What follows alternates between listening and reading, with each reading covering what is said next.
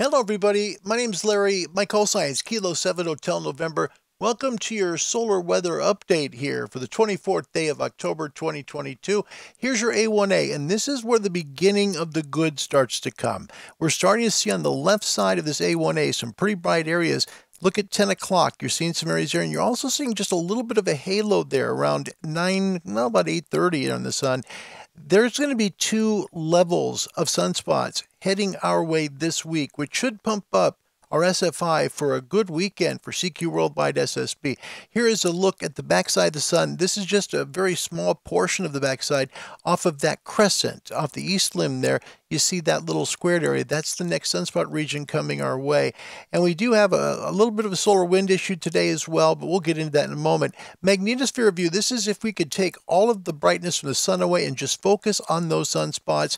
Here are the sunspots where they're at. Northern and southern hemisphere. The closer they get to the north and the closer they are to the southern hemisphere, the faster they move around the sun.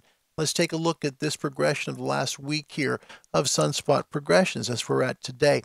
Now, again, the good news here is right here in the A1A. There's more sunspots coming, and they'll be in the northern hemisphere first, then on the southern hemisphere for the coming weekend. The solar flare detection, you see it kind of bottoming out there on Saturday, and then we've kind of stayed stable, but we're getting a little bit of a bump now. That should be a stability in SFI now and a bump coming up by Wednesday. Current SFI 108, sunspot number is 65, that's up 10. Area number is at 90, that's down 20. Your KP index, this is great news. Been very noisy Saturday and Sunday on the bands, now quiet. It will remain this way through Wednesday. The 3-day geomagnetic forecast, you see, this is what's happening. We're going to go down in noise floor, and hopefully this will continue through the weekend, which will give us excellent conditions for CQ Worldwide sideband composition, that contest. Whew, that's a mouthful.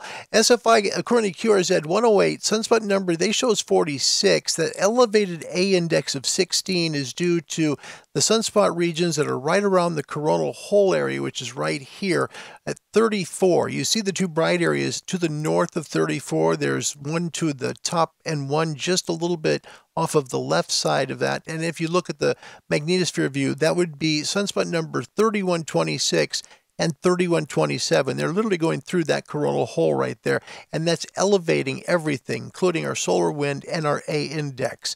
Current A index, it's 16. We want it below 10 for better conditions. The K index, this is the quietest been all week. K1, that's S0 to S1 noise floor, and that's brilliant. BZ latitude. Now, according to QRZ, minus 1.8, we want this to be a positive number, and it will get positive as the day goes on. From Space Weather Live, they show positive 3.04, but they also show a dip into the negative territory and back up by 1900 UTC. So we will have a positive condition coming our way. The HF conditions there, I believe we do much better than that today around the world. This would be as far north as probably around 60 degrees north, as far south as about 60 degrees south. Well, not quite that far south. I'd say about 50 degrees south. You'll get everything, literally 20, 17, 15, 12, the 10-meter band. Here the current Kilo Charlie 2 golf map. So I'm in a hurry here to produce this and get my brother to a medical appointment. Let's get really through this quick.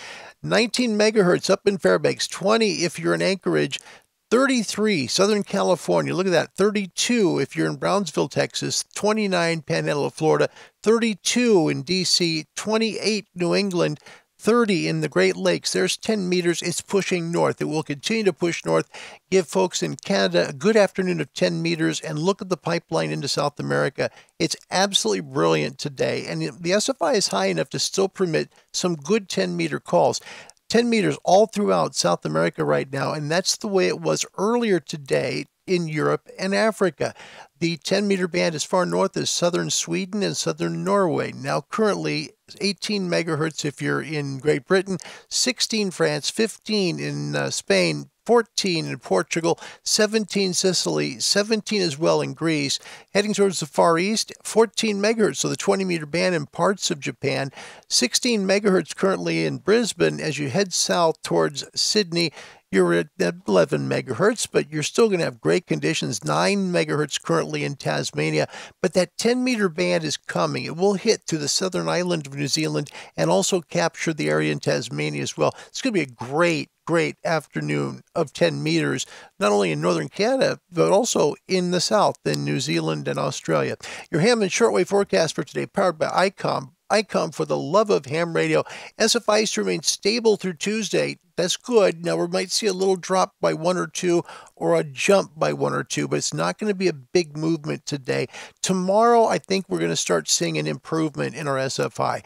Voice bands, Northern Hemisphere during the daytime, 20, 17, 15, 12, and 10.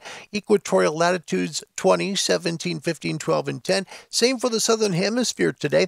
CB radio skip at 11 meters. We'll have some openings good in the afternoon. So good DX openings for 11 meters in the afternoon in the northern countries here in North America. So some good CB skip if you want to work it. If you've got data modes, FT8, FT4, it's a wonderful day to work those as well. And they will go far enough today with this SFI. Shortwave listeners, your shortwave daytime bands, 31, 25, 22, and the 19-meter band. The money bands today, the good bands that are really clear and working well, 25, 22, and 19. They're beautiful right now. Good for DX. Nighttime shortwave bands, noise floor is quieting tonight to S0 to S1. That's basically nil for a noise floor tonight, and that will continue at times through tomorrow. We may go up to an S1, S2, but we aren't going to get really loud on either the ham or shortwave bands. Nighttime shortwave tonight, 120, 90, 75, 60, 49, 41, 31, 25, 22, and the 19-meter band will sound very well in the southern hemisphere about 90 minutes after sunset, and the signals will fade away. It's going to be a good day to work either your amateur radio or your shortwave radio. For CQ Worldwide this weekend, still looking like we might get an SFI around 125. We'll see if it holds true. I'll see you guys soon. We can do a full ham radio live show. I do want to remind you, I've got somebody really special coming to Ham Radio Live, the regular show here on YouTube, the one you've all gotten used to.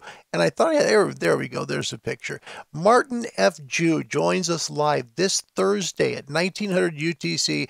Mr. MFJ celebrating his 50th year in business at MFJ. We're honored to have him. We hope you join us. 1900 UTC for that show. Noon Pacific, 3 p.m. in the Eastern Time Zone, 8 p.m. in London. And I know it's a little early there, about 5 a.m. in Eastern Australia, but we'd love for you to join us.